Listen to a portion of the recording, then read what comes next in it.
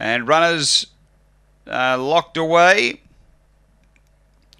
There's the light. Best of luck, punters. Race 12 at Gawler Greyhounds. They're set to race. Ready?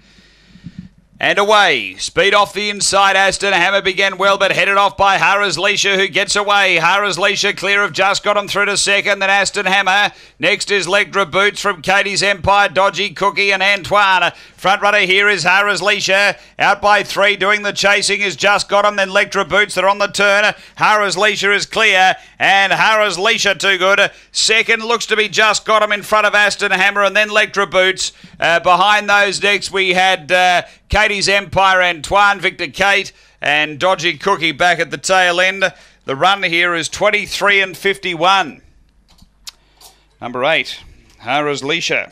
Over from the wide draw, found the lead, and too good tonight. Colin Swain, the owner-trainer. Number 8 first. Second going to 2, Just Got Him. Paul Fagan, a brindle and white dog. June 2015, Glengallon-Alinga AJ. And third to 1, Aston Hammer. Leanne Fagan, a brindle dog. March 2014, Collision, Aston Amelia.